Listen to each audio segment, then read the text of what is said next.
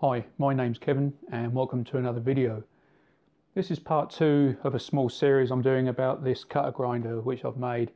In this episode we're going to have a look at the mechanism on the back here, actually machining that, how I went about machining it, and also the main frame which the cutter grinder sits on. So I'll just take this off quickly. So we're going to have a look at this part, actually machining that.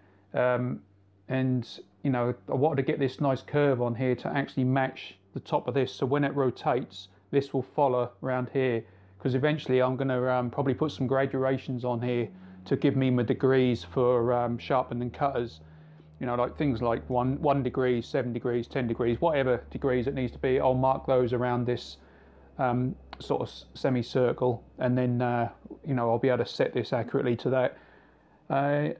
That was either going to be, I was even going to do it that way, or I was going to have a look at using a digital angle machine. So brilliant machines these are. They'll find any degrees of rotation or whatever. So I may even do that. I may just use that simply sitting on the top and set it using it that way. So, but I'll have a think about that anyway. At the moment I'm going to still machine it, you know, and set it all up as though I'm going to put the graduations on, but I'll just have to see. I just thought I'd bring you in closer and just show you how one of these angle machines works. They're a brilliant invention. It makes setup so much easier. You know, like instead of measuring equipment and all that, you can just put one of these on the top, move your part, you know, and it's already set. So at the moment it's set to 0 and it's gone to sleep at the moment, but as soon as we move this it'll wake up again.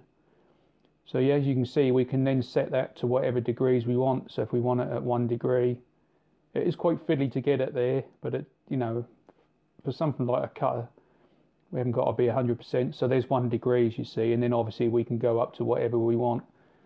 So brilliant, you know, brilliant little device, and I'm really, you know, I really like using it. Also in the video I'll be showing you how I made the back mechanism for rotating the cutters, you know, to 90 degrees. So this particular ring I can do either a twin flute, 2 flutes, or I can do 4. You can't do a 3 fluted cutter, so at some point I'll make another one of these rings with just 3 divisions in it, and then obviously I can do 3 flutes. But at the moment I'm just going to concentrate on 4 and 2. They're the main cutters what I use, so you know, that's going to be fine anyway. So I'll let you watch the videos, and then obviously at the end don't forget to subscribe and give us a thumbs up. That would be brilliant. I turned the ring on the lathe just from some bar stock, and here I'm going to lay out some 90 degree, you know, degree divisions. So I'm just putting some layout die on, and then I'll mark those.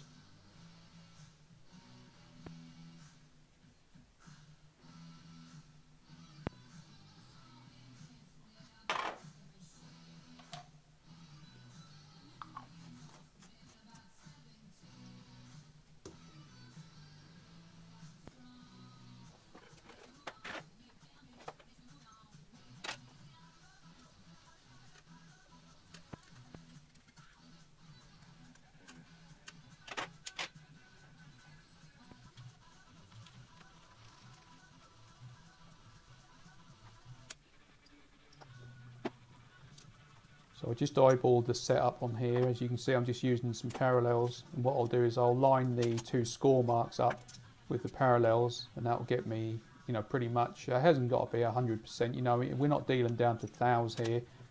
You know, eyeballing this is going to be perfectly okay.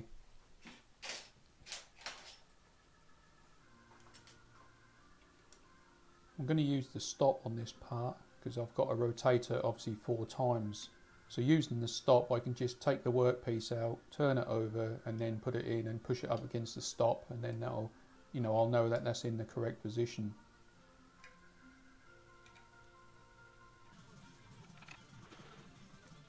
And I'm just eyeballing the cutter here off the side. You know, I'm not going to use an edge finder or anything like that. I just don't need to. and then I'll set the DRO, so each time I rotate the piece I can use the DRO, you know, obviously to come up to the part, and then machine. I think I machined this in about 2mm from the edge, so I can do that 4 times.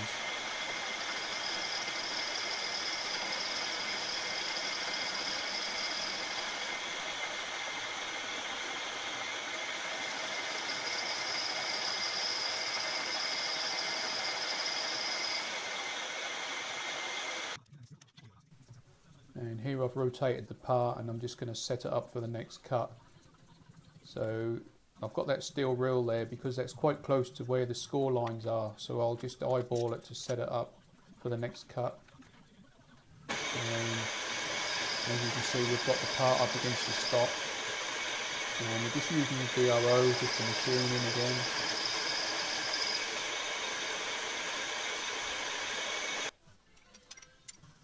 And same again, we're just setting up for the next cut.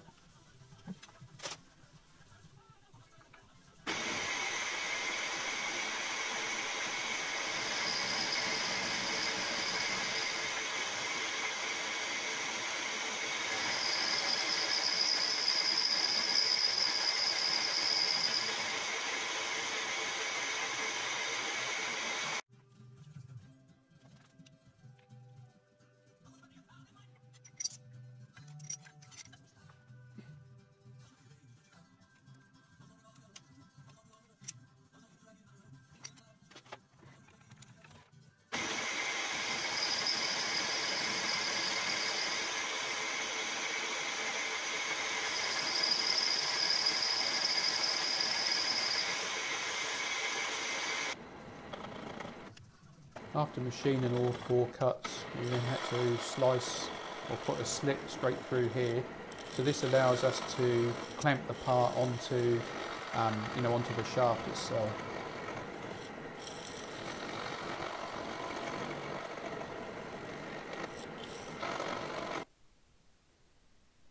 And here's the finished part.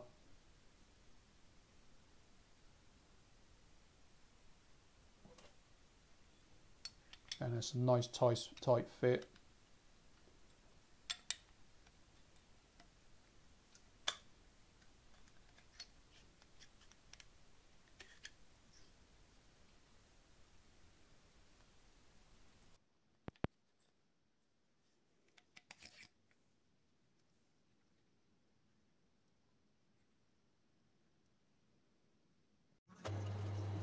Next to be machined was the frame itself.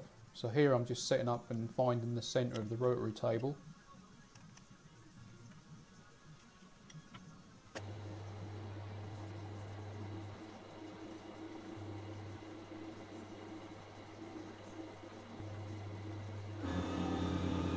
Oh, that's the compressor you can hear just starting up in the background.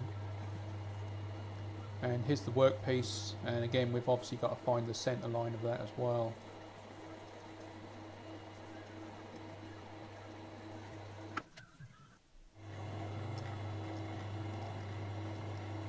And here you can see it's within about half a thou, so that's, you know, that's plenty good enough for this sort of thing. This is actually machining the arc on the top of the workpiece. I've just set up with a fluid, you know, with a fluid spray, coolant spray device. And I just sort of had a mess around with that while I was cutting this. And that worked pretty well.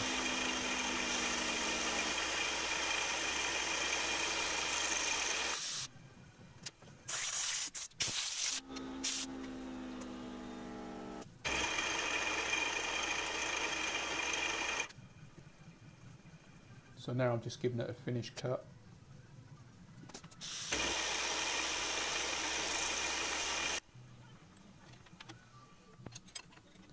And then I've got to cut down the side. So I did leave a little bit of spare material on here just to trim it up to, you know, get it looking nice and that.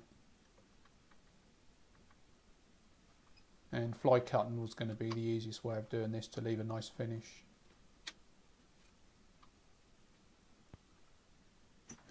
Again, I've used that angle machine here as well to set it to 0 degrees.